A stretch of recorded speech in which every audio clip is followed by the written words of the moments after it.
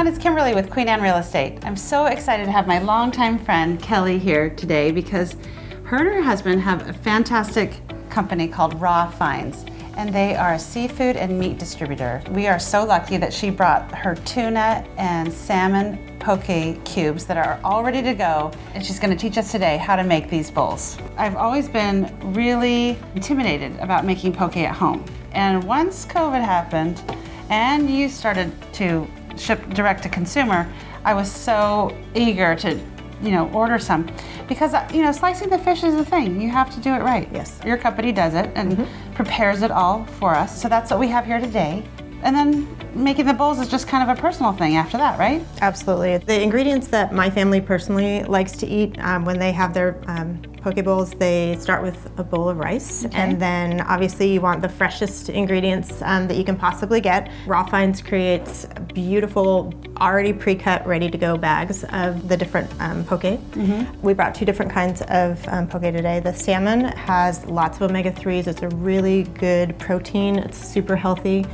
Same thing, the ahi tuna. It's a Hawaiian ahi tuna. It's got really, really good rich vitamin content, and it's extremely healthy, lean protein for you. So it's a really good product. I think all of us are very health conscious these days. Yes.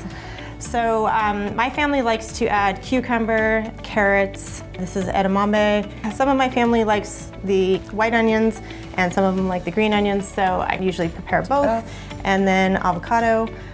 We also have some seaweed here that is nice to kind of put on top of it sometimes. And then our sesame seeds. Okay, so let's start with the salmon. Tell me what goes into your salmon poke recipe. Okay. I'm not much of a measurer. I tend to just squirt and dollop and me too. Glug and let's do it. Just go for it. Because who wants to measure? No, right? Nobody. All right. So the first thing it's going to be, it's a mayo-based sriracha sauce. So we're just going to do about 2 tablespoons. Okay.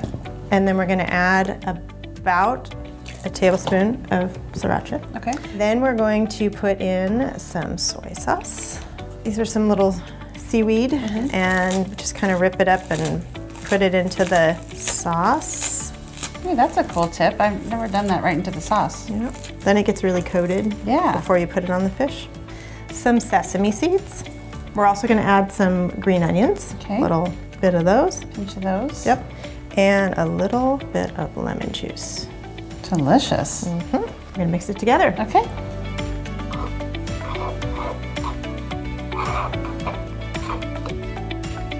Okay, now that that's all mixed up, we're going to go ahead and add it to our salmon.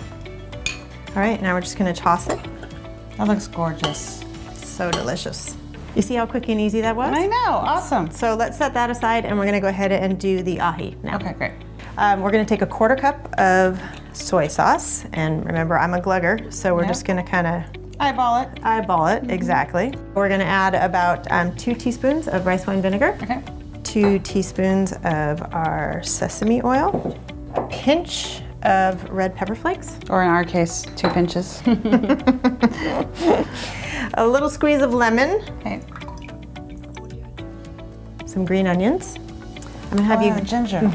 So this is my little trick with ginger. You just take the back of a spoon and you can grate it, just real easy like this. And it saves a lot of the meat. If you use a peeler, a lot of times you take so much of it away. So just do that real quick.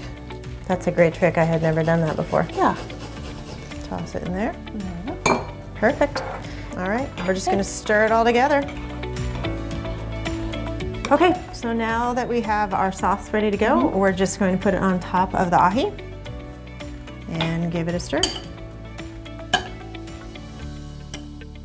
Well, that was super easy, and the stove wasn't touched one time, so. Favorite part? Favorite part.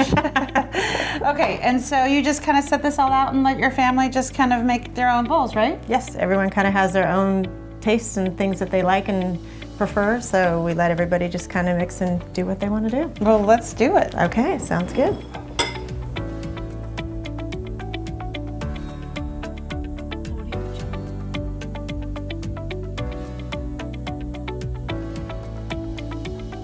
You get one too. Oh, I get one too. Okay, is a contest. Which one looks better? I don't know. It's a toss-up. It's a toss-up.